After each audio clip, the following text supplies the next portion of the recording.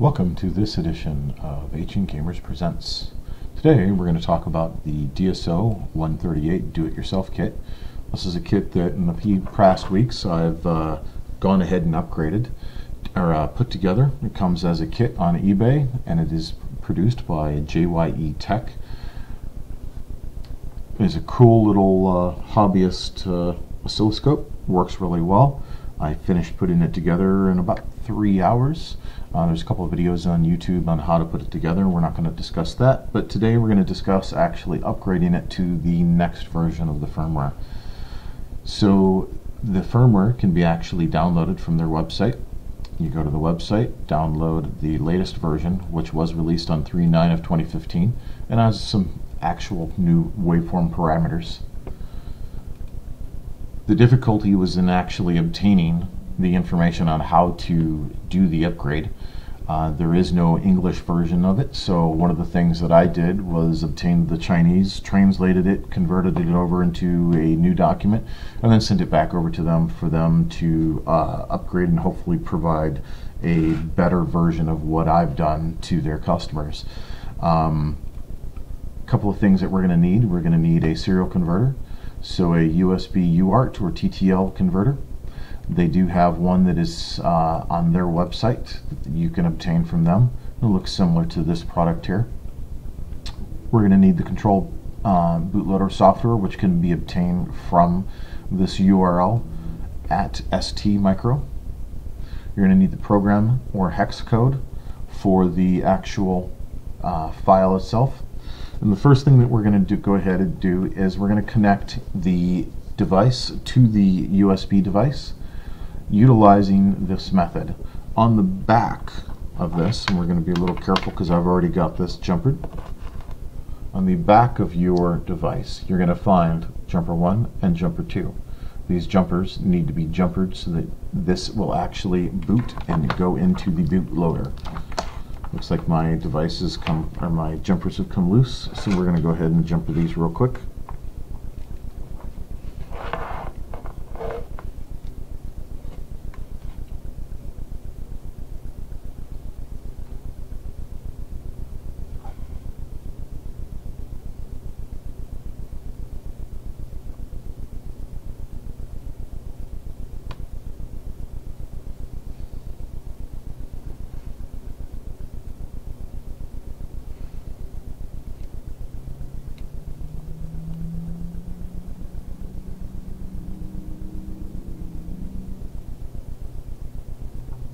What this is going to do, it's going to bypass the bootloader system that is built into the device, so that it will just go ahead and boot directly off of the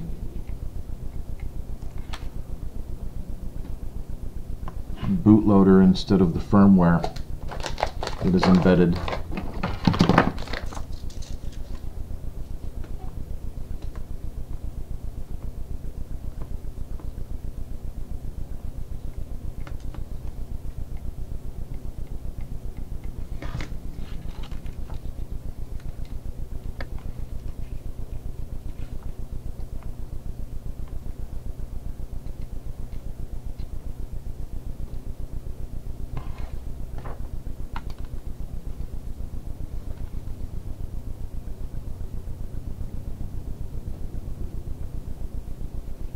And once you're jumpered, you're going to want to go ahead and connect it via the USB connector to your computer. You're going to want to apply power.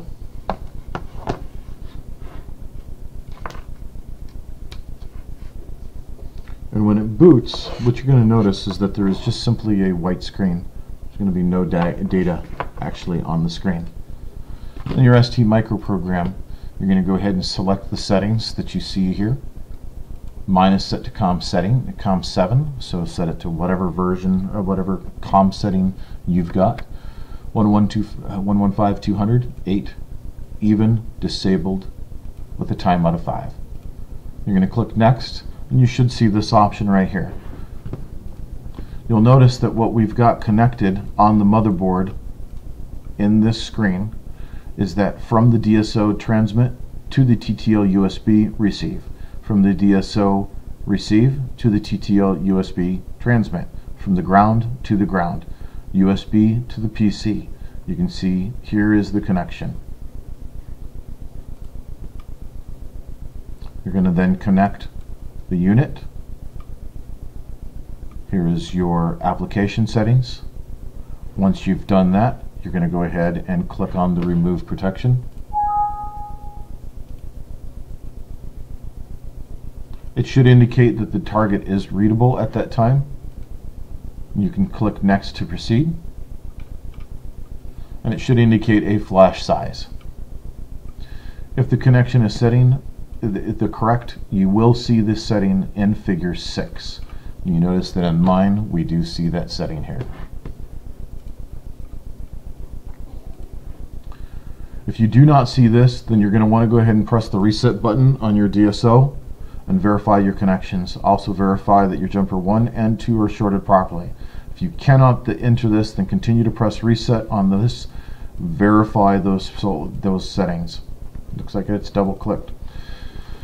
So on the next page, we should go ahead and get the appropriate density chip, the pin, and all of that. We should see that they are all unprotected and ready to go.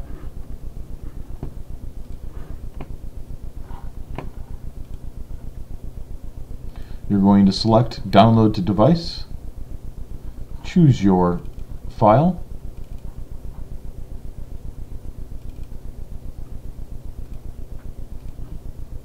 in this case I'm going to choose the 40 version.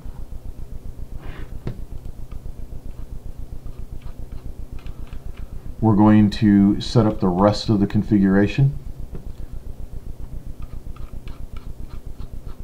according to the pictures.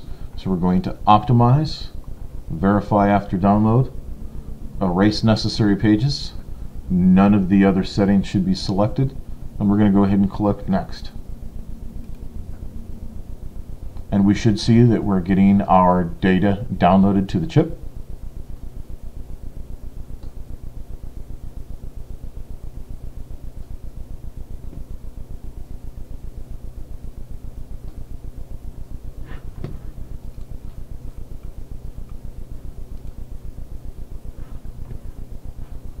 And it's going to go ahead and verify the download.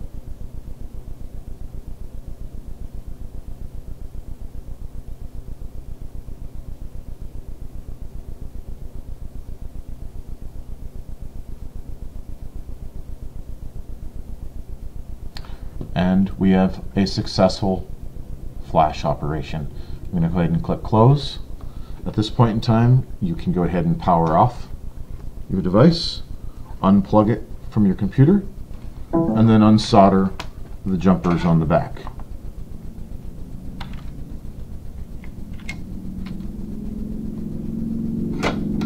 Once you've done this, you should go ahead and be able to power it on, and it should boot up and indicate that the firmware is now a version 4.0. And we can see that it is now booted up. We have our new readings.